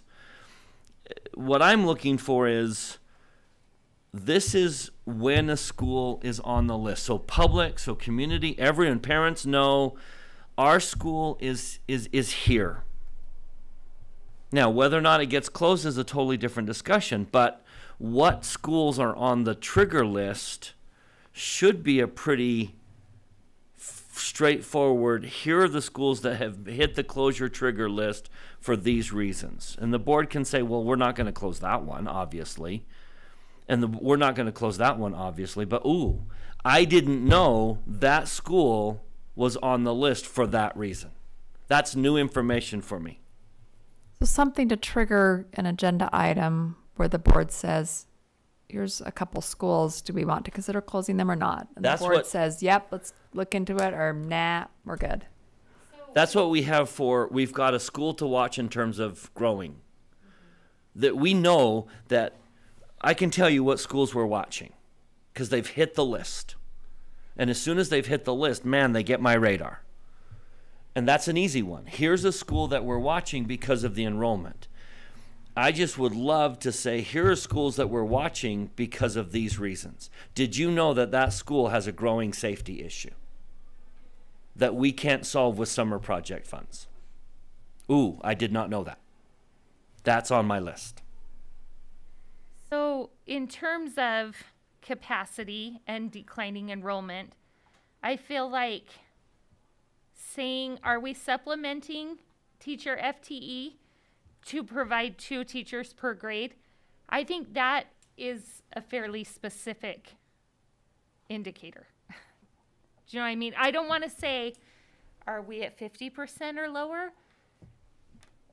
You know, I'm more interested in, do the children have choices? Are we providing them with a robust educational opportunity at that school? And I want you to tell me what those trigger points are. So I'm asking you, does that feel specific enough to you? It may be one. It may be one. I'm comfortable with that being on the list, but I'm saying I don't see that this policy as written is going to be extremely helpful to me. Okay, so you've mentioned decrease in enrollment being one of them. What number would you set that at? Or does it have to be a number? Are we supplementing FTE to provide 2 teachers per grade? Well, maybe it could be a declining enrollment of this percentage for this many years. Or does it go on the watch list because we're supplementing FTE? For Yeah, I me, think- it does. Yeah. Because that hits 2 things. That hits declining enrollment. It also hits Not cost efficient. and Yeah, availability okay, for so students. maybe 3, because I also want them to have a robust learning experience. I want them to be able to have variety in their school and an enriching experience. And I think that happens when we aren't stagnant with teachers. What if we say, you know, looking down at our timeline, that sometime October, November, along with discussing capacity enrollment, we also have a watch list brought to us at that time, and these bullet points are the things we consider in order to put schools on a watch list, so that we know specifically what the watch list is, and then as a board we can say, just like we do in the growth areas, here's on our watch list. Do we need to build a new school now? We can say, here's our watch list. Do we want to consider doing anything now? That's the policy that That's would what be you're helpful looking to for. me. Conversation we had about a watch list is just leaving a school constantly on a list. In year this after fear, year. this concern, Teachers are trying to transfer because they don't feel like they have job security. That hurt the students of the school and the academic environment, the learning environment, by having a watch list. that is, we did have a pretty robust conversation about that. Because even just having the conversation each and every year about specific schools is disconcerting, and but It also tells them that we're talking about it. That we're But the only reason we're having it over and over again because we've never solved it. So if we were brave enough just to solve it, you wouldn't need a policy. I mean, I was on a committee 20 years ago with the Jordan District before the split, and we actually had a whole committee, and they set the parameters. We looked at things like the condition of the building, whether or not the property was sellable, you know, a variety of different things, and we're writing a policy that may or may not be able to use. So again, I just asked the question, like, are we going to use it? And if we're going to use it, then let's go down that road and say, let's solve this. If we really solved it, this discussion shouldn't come up for another decade, you know. But the problem is we've never solved it, and so it will keep coming up every 2 years. I do feel like that Until it's solved. a reason why we didn't solve it is because we didn't have a roadmap of how to solve it. So let me go back to the watch list. Are other board members interested in having a yearly watch list brought to the board for discussion?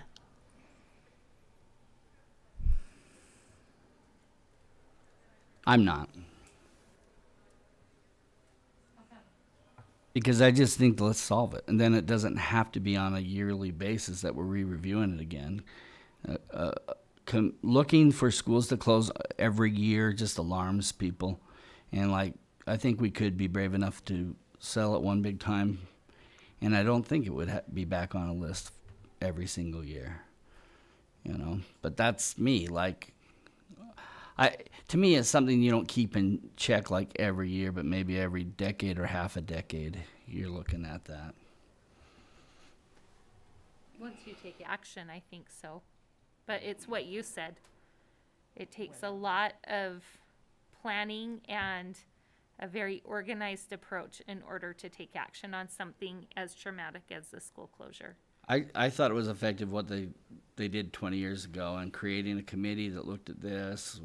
Board members could be on it or not, you know. I think they brought an outside company to guide us through on that. They didn't take all the recommendations that we made, but it was one thing I have to say is it was a very, very deep, broad discussion and solved their problems for a while, you know.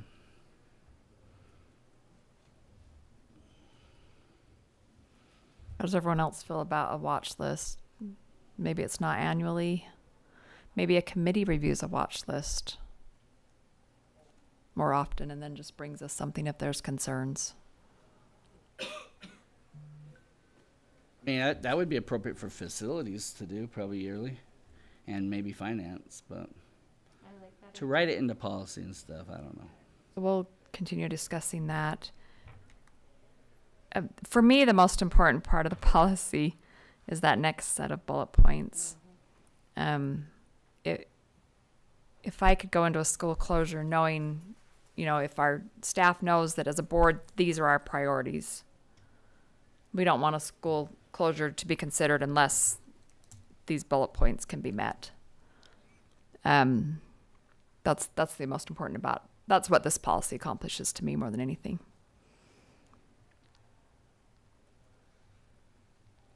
Any thoughts on those bullet points?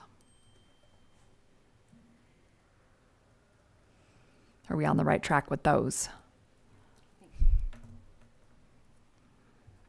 Okay. This is really helpful. Any other thoughts, ideas?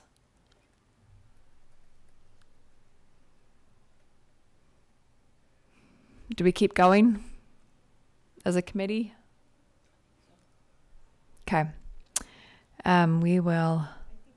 Appropriate that if people had any other thoughts or ideas, just to go ahead and email us so that we could have at least conversation about their thoughts. And yeah. Thank you for bringing that up. Please do. Please call, email. We welcome the feedback. Okay. We will take a break now. We've got 20 minutes until our general session starts. Thanks.